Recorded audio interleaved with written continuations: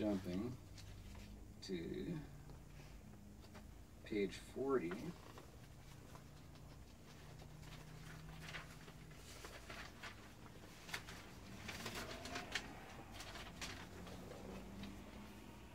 And we've ended up here at Johnny has brought Spike into school with him.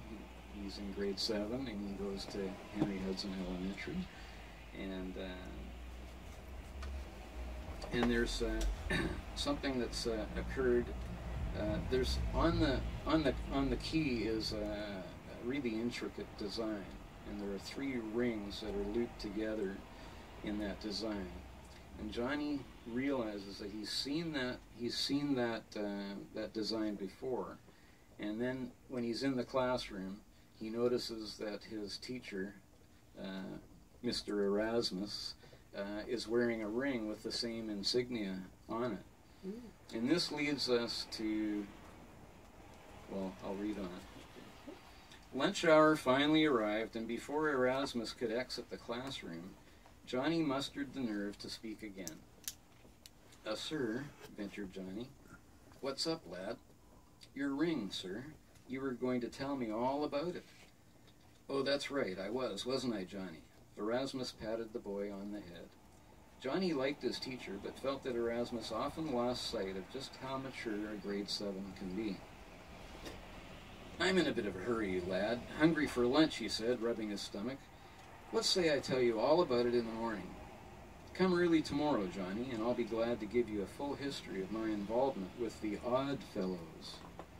The Odd Fellows? Johnny questioned. Yes, Johnny. Erasmus brought the ring closer into view. The design was unmistakable. Johnny found himself mesmerized and haunted by the familiar image. Friendship, love, and truth. These are the 3 principles that guide all Odd Fellows, grinned Erasmus.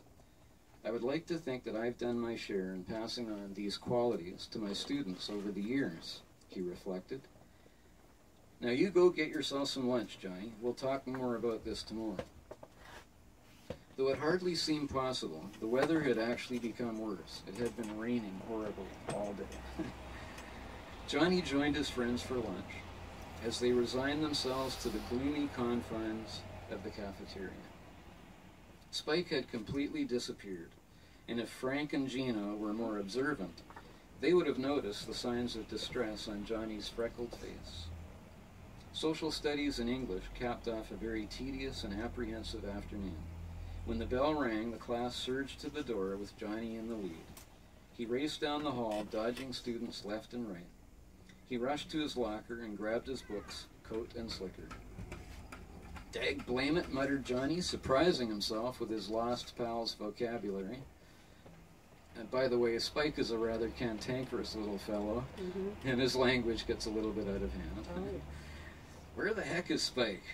I scanned that room inside out. When Johnny got to his bike, he quickly unlocked the magnum and reached into the pannier bag for his rag. Youch! He screamed, pulling a throbbing index finger to his mouth. Out of the lip of the bag emerged a shell-shocked spider, his hair looking like a tuft of wild crabgrass. You never give me no warning, child. I was sound asleep. Where's my toque? He went back into the pannier bag, his voice now muffled and echoing. Where's my toque? I don't know, Spike, and will you stop being so cranky? If you bite me again, your cruising days are over. Johnny's finger was still smarting. It just ain't my day, Johnny. Well, I guess I am glad to see you. I was worried, what with Erasmus smacking you the way he did. I'd like to bite that guy's nose off, retorted Spike.